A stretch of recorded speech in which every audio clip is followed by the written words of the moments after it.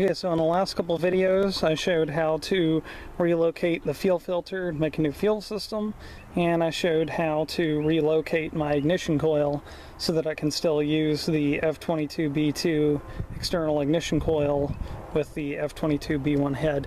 Next thing we have to do is we have to wire in our Vtec. We still have, you know, this doesn't go anywhere. We've got this sensor and this plug that still need to be routed and plugged and everything. So that's what we need to figure out. I have a Vtec computer that I can put in place of the non-Vtec one, but first we've got to get the non-Vtec one out. So to get to the computer, you want to go into the passenger side of the car.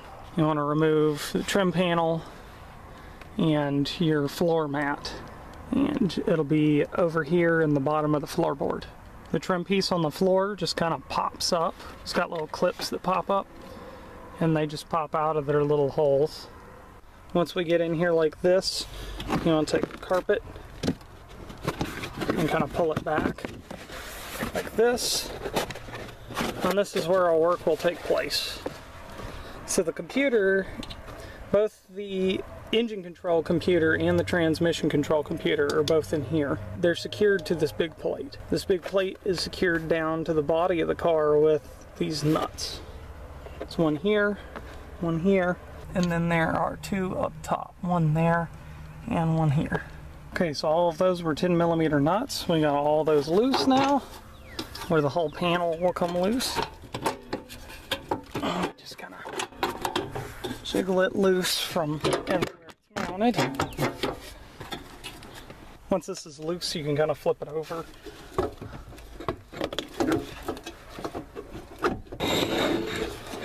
Kind of pull it out to the left like so.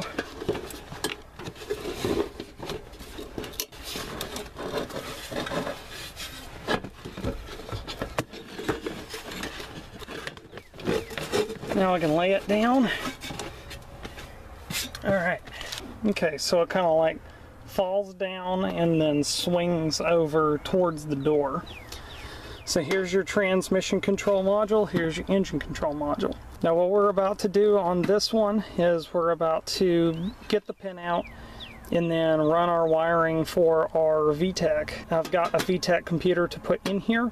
Now this is important to note. This is an OBD1 1994 Honda Accord with an automatic transmission.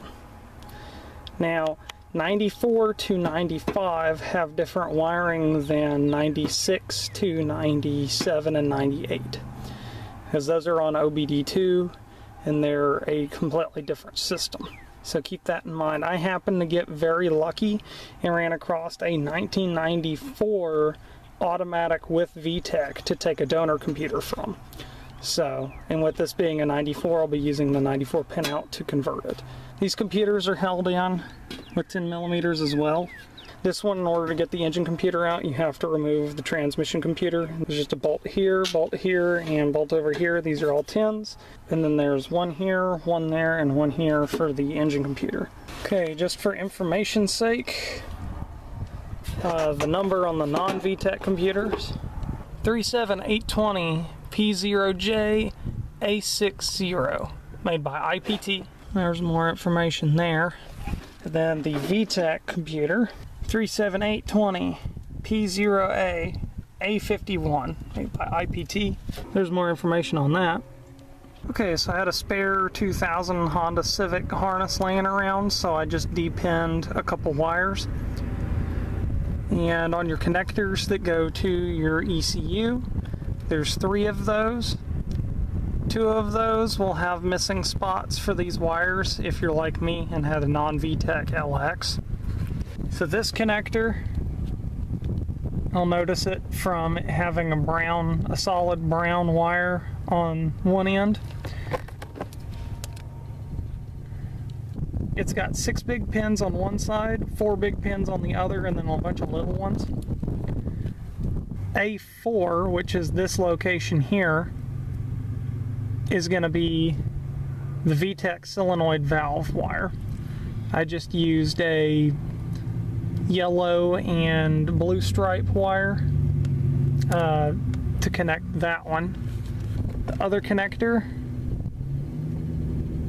has 2 big pins on one side and 4 big pins, and then a bunch of little pins in the middle.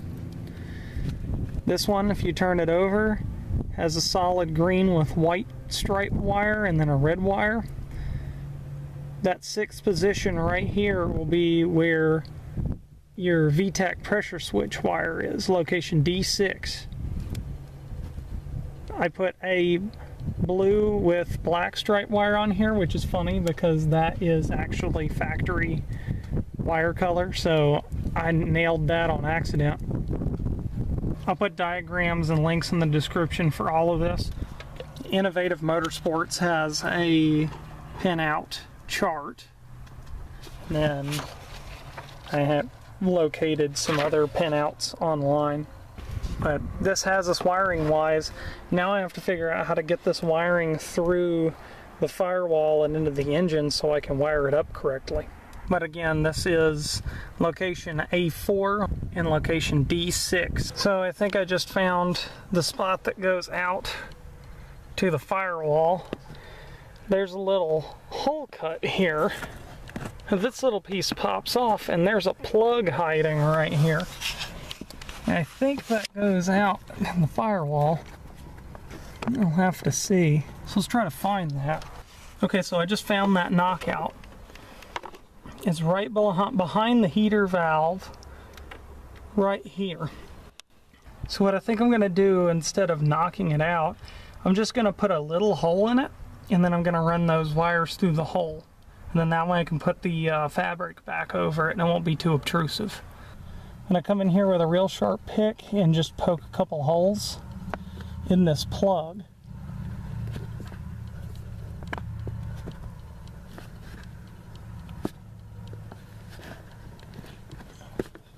So you can see the daylight through there. I'm just going to make this hole just wide enough to accept our wires. So now we have Vtec wires running up, running through the plug that's up there and going out to the firewall.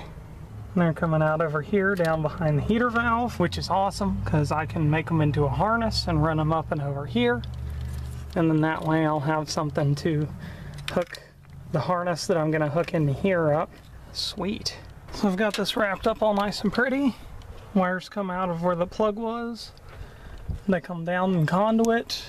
I've got them tied over here. And they come over, they're tied here. And they come under here. It's my connector to the solenoid. Got a new connector that I pinned with some spare harness laying around. Got this hooked up. And a good connector with good wiring coming from the actual oil pressure switch. One of these, the black one over here, was a ground. I've got it grounded on the thermostat housing over here with a ring terminal. Vtec is pinned to the computer harness and wired into the car. That, with my coil relocation, that's all my electronics done.